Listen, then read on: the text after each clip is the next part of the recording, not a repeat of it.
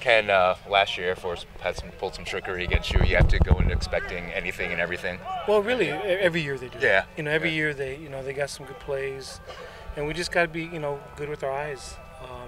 This game always comes down to that. Who can limit the big plays, who can take care of the ball, least amount of penalties, two evenly matched teams, and the team that makes the least amount of mistakes. They threw for 3 touchdowns last year. Are you expecting, that kind of without Cale Pearson this year, different quarterback, what kind of you expect from their offense? Yeah, and a couple of them, we should have been in good shape. Yeah. We just got our eyes wrong. Yeah. But we got to do better. Because they do a good job, play pass. Obviously, when you're good at running the football, play action becomes, harder to detect. But you just got to make sure that your eyes are right. And then your depth at the defensive back. How much is that going to help you with, obviously have the starters, but then a bunch of young guys who've contributed. Yeah, but it's going to be a short game. We anticipated being a short game. Last week we got 9 possessions. UConn got 10, and I imagine it's going to be similar. There have been times where we played Air Force and both of us got 8 possessions. We're in an age where everybody's going up-tempo, where everybody gets 15, 16 possessions. We get in single digits. So, plays are at a premium. Mistakes get magnified when you don't get, when you play 90 plays as opposed to, us playing 60, everything gets magnified. Is Bart the punter after what happened Saturday? Bart is the punter. You've been pretty pleased with him? Yeah, he's done a nice job. He did really nice punt on that one. And the other one was a, extraordinary effort by Brian Harris. Did a great job keeping it out. Right. So, Alex has done a good job. With the Brandon muffing a punt, do you consider a change there, or is it premature to say that off of one? Yeah, we'll just continue to work. It's been close with him and Calvin anyway. We'll see where we're at with that. But, we'll just continue to work on that, get better at that, and hopefully they both get better. Ken, you haven't lost to service academies a lot recently, but do those losses stick with you more than others? Like losing to Air Force, is that? Yeah, every loss hurts. Especially losing to them. Because, there's great rivalry between us. We got great respect for them. They're a great program. And when you go against them, you want to beat them just like they beat us. But I've been playing them for a long time. At the University of Hawaii at Vegas, I've been at 3 schools that we've played them. So this is my 31st year playing Air Force. So it's just been playing them for a long time. As far as Keenan, we know kind of the legend started when he came off the bench against Air Force. Does losing to them bother him more maybe than some other players? He's a competitive dude. He's a competitive dude, but we don't have any excuses this year. He's healthy. So, we'll go and take our shot and see what happens. In your wildest dreams, though, when he took the field that first day against Air Force, could you have predicted what would follow? It's been extraordinary. No, hoping maybe, not predicting. Especially, from that situation where we were actually kind of scrambling there, things looked bad for us in that particular moment. And since then, not only him helping us win that game, but everything since, like you said, Keith, he's been phenomenal. What did you see from him that day that maybe a week or 2 later said, this maybe more special, we might even thought of? It was the first play. The second play. He threw a slant, but then we threw a play-action pass, and he hit a safety valve that we didn't hit all of practice. But he went through his progression and had the wherewithal to go through his progression and hit the safety valve. That's like, okay, this guy's pretty special.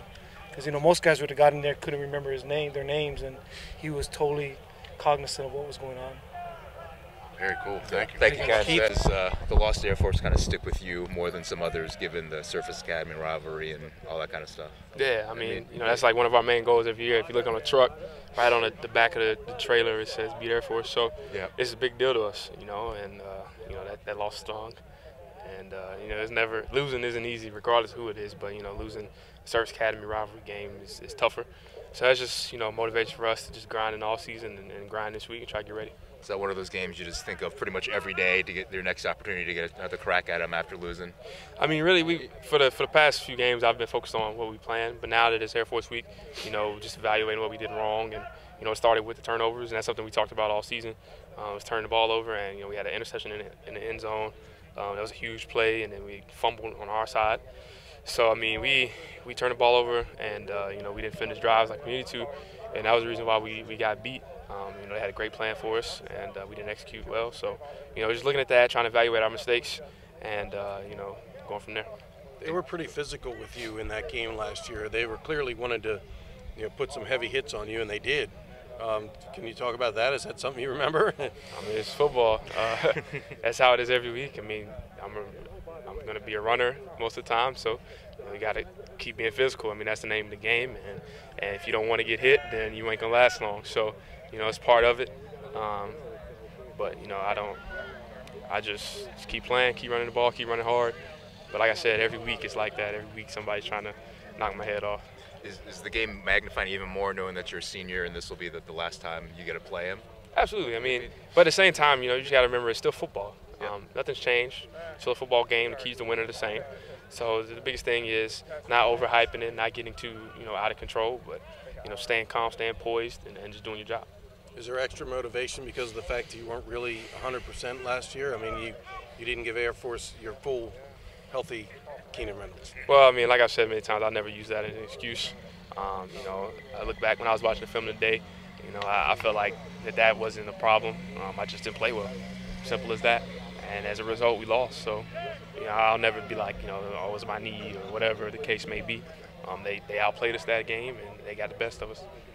All right, thanks, Keenan. Thanks, Keenan. I want to talk to you a little bit more about what they were talking about on Saturday with the depth of the defense, rolling guys in and out. I've talked to Dale and Coach Niumatalolo about it, and it is a plan to try to play a lot of guys and keep guys fresh, especially those of you who are taking on blockers, the D-line, the outside linebackers, because that's a grind. Can you talk about that, and do you think it's a good idea? Yeah, it's great. It's a bonus, If you don't have the depth to do it, you kind of got to go with what you got.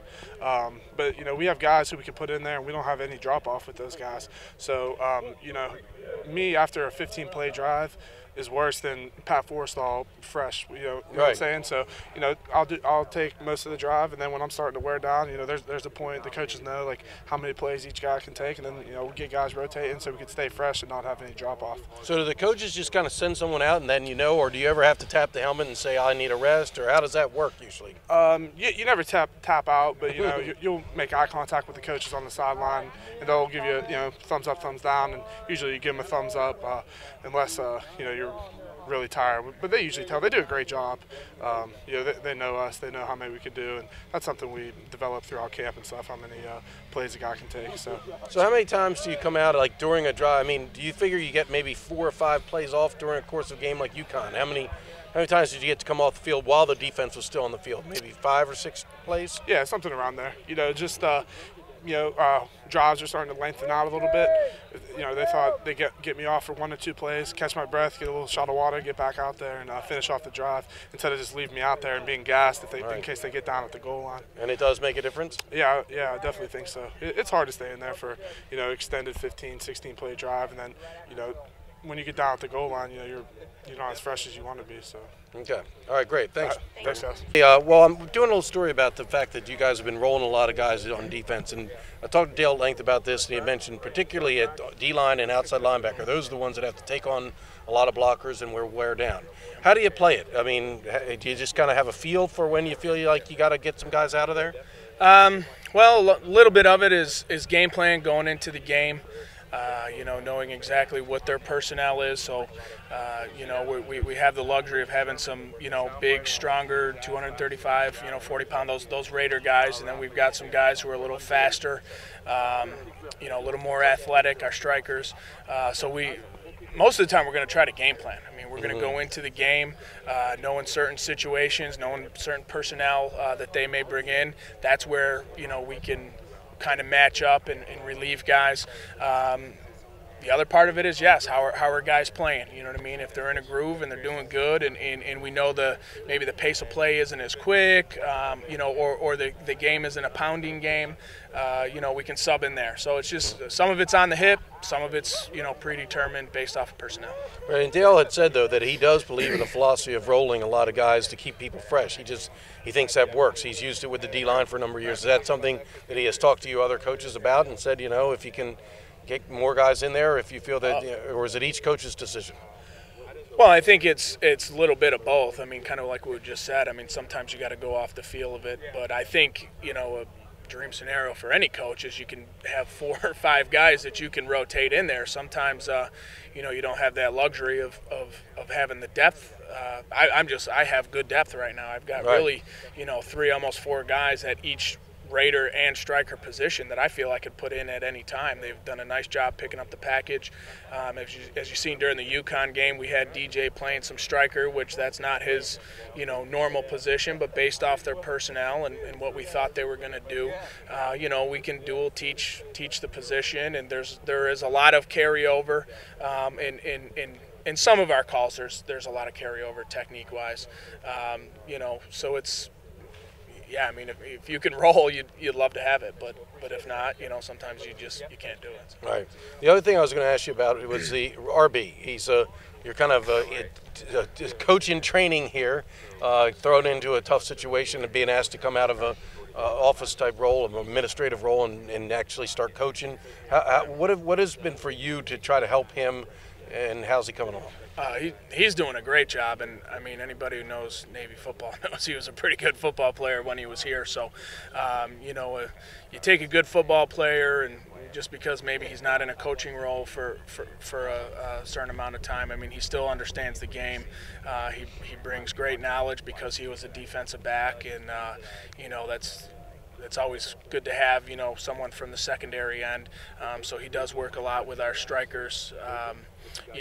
When we split up and do some individual specific drills for those guys. But I think RB's done a nice job. He, like you said, he kind of happened pretty quick, and he just kind of jumped in with his feet running, and he for a little bit there he was just kind of like the players, just kind of taking certain notes and all that stuff.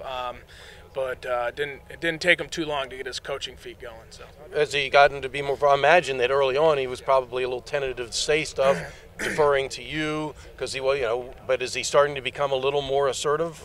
Well, he's a Marine now. Right. He wasn't afraid to do anything. So right. no, he just jumped right in, and we sat down and talked really the whole staff with him, and the only way to get yourself going is to do it. You know what I mean? And he got right in there, and obviously, whether it's asking me or other coaches, certain maybe questions or something from the coaching standpoint, I mean, he's certainly not afraid to do it. I mean, and he really did a nice job catching himself up to speed, and like I say, he's a Marine, man. We put him in there, he's going to get the job done. So.